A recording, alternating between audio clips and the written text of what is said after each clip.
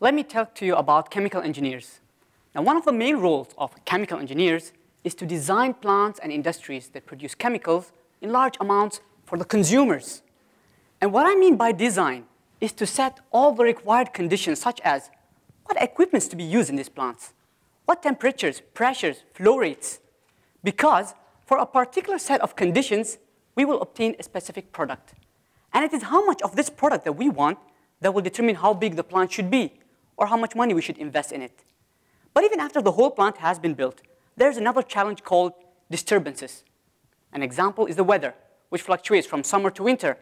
So if we were to use the same set of conditions throughout the year, we will definitely end up with different set of products throughout the year. And that is a problem. So the solution is to install control valves. And traditionally, engineers have been using the sequential design approach, which consists of two stages.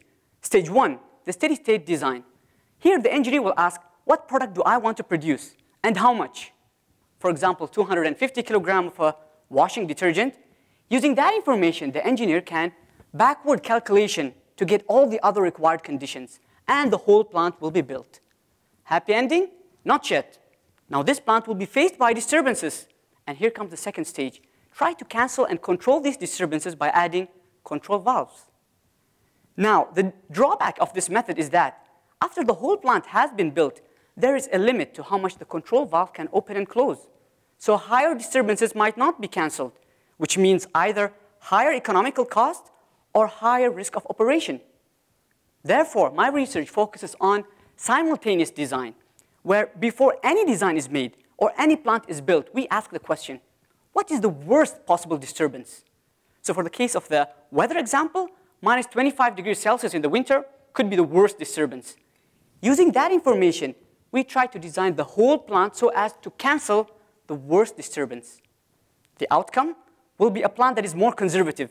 Equipment sizes will be bigger, more expensive, but definitely can cancel all disturbances. Now, if the worst disturbance is not that frequent, we can use one of the other worst disturbances that happens more often, like the one that takes place 90% of the time. And we call that the probability approach. Now, results have been encouraging. And with oil prices increasing, chemical plants need to be optimized more than ever. And I believe that this research offers the more economical, safer plant designs that we need. Thank you.